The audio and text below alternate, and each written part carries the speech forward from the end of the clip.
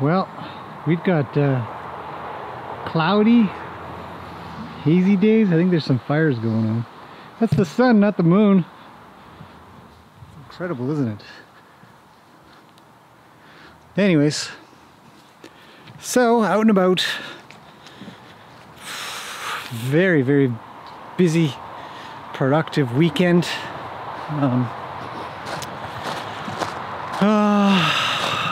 So much happening. Hard to even know where to start. I've got some horses moved around, for one. There's Lena. You might be thinking, why is Lena up here? Well, if you guys recall, or if you don't recall, let's come to the gate. If you watched, and I'll probably put parts of it in this video, took a ride with Lena out back. Hello, big girl. Yeah, you got a fly on you. She says, can you scratch it?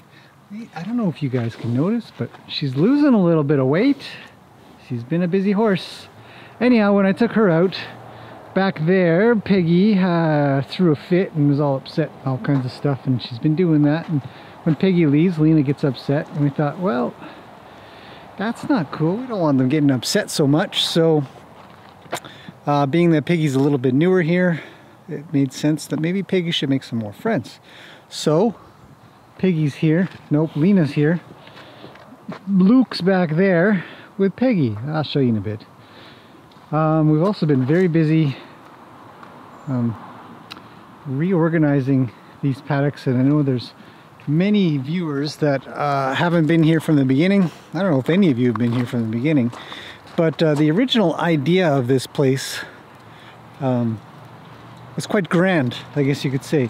And the concepts, talk about paddock planning, paddock ideas, and I don't know if any of you, if you're going to get into building a place or something like that, you're always trying to strategically put things out and around and whatever.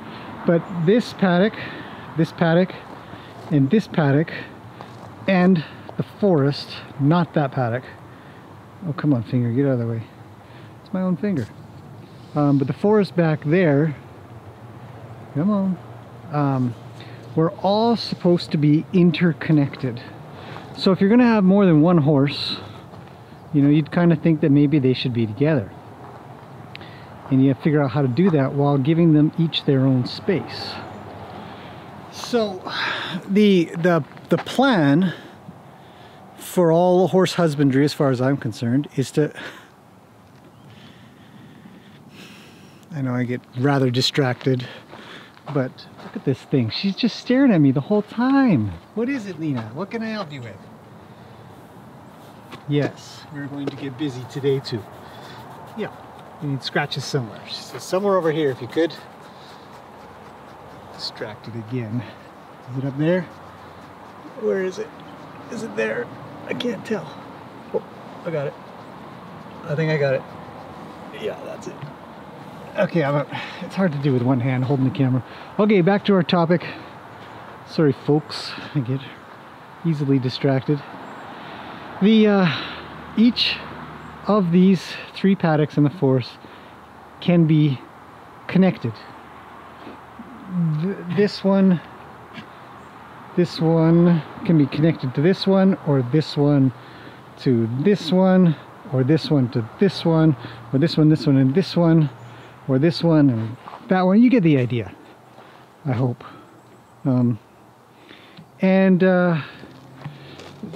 The idea being that they would, we could, section off a horse if they were trouble or didn't get along or something like that, or injured or whatever, but also be able to combine them all into what has been termed as paddock paradise by some dude named Jamie Jackson. Never met the guy, I like his ideas though. And that was always the plan. And we got it done a while ago, and then we had more horses here, and then we kind of closed everything off and whatnot. But it's time to get back to that. It's time to go back to that. So we're working on that idea again. And currently, you'll see here, this paddock here has one board across across there at the moment. There was some hot wire. I've taken that down. We've got a new board down at the end here connected to this tree to the post, and this alleyway will soon be properly opened back up again, where these horses just ridiculously go all the way down into the forest, roll around. I'm sure I've got some video of that somewhere. If I find it, I'll put it in. If I don't, I'll try it for another time. But they had a lot of fun being able to go through here, and then every horse had somewhere to eat. And the key to this technique is to make sure there's always one more feeding station than there are horses, so that everybody has a place to go and nobody has to fight. You also need to try to make it so that there aren't any choke points. That forest pathway, or that horse alley we call it, is quite wide. 2 to 3 horses could pass abreast, which is not a word you get to use very often. It's kind of exciting. But and then they'd be able to come down in here, forest, and which we've been kind of dumping some extra stuff in here, some logs and whatnot. So and there used to be a fence here, as you can see, these posts, but we've taken that down. Redid the paddock over there in the forest paddock, which is a lovely little paddock, but leaving some natural ground, grass and weeds, and all the trees for shade, protection from the rain, because the horses would sometimes just stand, especially under this big huge cedar over here, and get out of the rain. So paddock planning is a big deal. I know this is maybe not that interesting of a video, but we're just trying to give you an idea so you can see how wide this really is. Some ideas of how you can use your land to, you know, to get space, enough space, or more space out of it. And it's always kind of changing a little. You know, you're always kind of modifying a bit. So it's kind of interesting. And then, of course, once we really get going, hopefully later this year, there'll be a little bit more going out that way, and hopefully a path that we might be able to get access to those two over there. That is part of the plan. So yeah, paddock planning is very difficult, very hard to do when you've got a sort of a wavy sort of land. You know, if it's just flat land, something easy, you can just make a bunch of squares or rectangles out of. It's no problem. But it also isn't the most efficient use of land to do that either. So anyways, hopefully that's helped a few of you out there. Oh, and to let you guys know, we've sort of modified this area a little bit. Actually, it's another busy project. This area got cleaned up in here, over to there.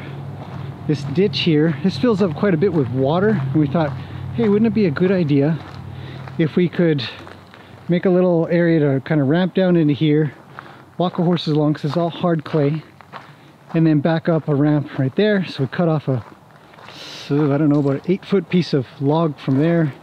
That'll be an entry or exit point to go through here, up to there, and more practice, more obstacles, like we don't have enough. So okay, well, hopefully that's been kind of interesting. Land and paddock sort of planning, just random ideas. You never know, you might trigger something, so I thought I'd present that. Anyways, thanks for watching this far. Hopefully it's been interesting, and I'll see you guys very soon. Lots coming up. Oh, here's Luke and Peggy. They're getting along great, and we'll feature them again very soon.